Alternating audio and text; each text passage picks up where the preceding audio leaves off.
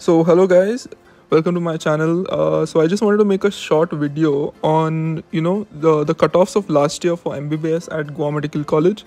So the people who have answered the NEET this year get a rough idea as to what to expect basically. So firstly, I would just like to show you all the layout of the seats, like how many seats are there for each category. So in Goa. So basically AIQ gets 27 seats for MBBS and the state quota gets 153 seats. And then it's further divided into the SC, CSP, NRI and ST, OBC and General. General is also further divided into specific seats. So here are basically the layout of the seats what are there at Goa Medical College.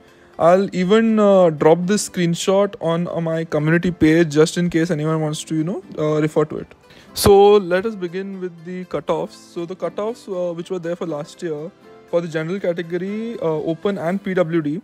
Okay, so the first round for the open was 526 and second went for the 523.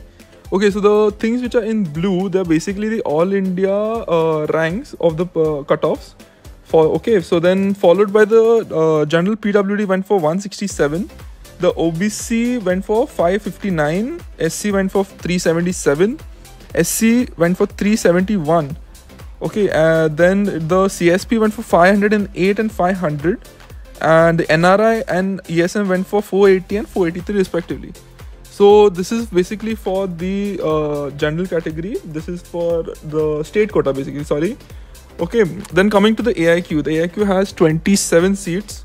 Okay, in which the general and the OBC went for 612 and the SC and the ST went for 486 and 453. So these were basically the cutoffs for last year. Once the NEET results are out, we can at least get an idea about what will be the cutoffs for this year.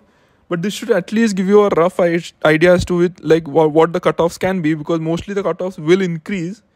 But let's see. Let's hope for the best. Yeah. So thanks for watching. I'll see you in the next one.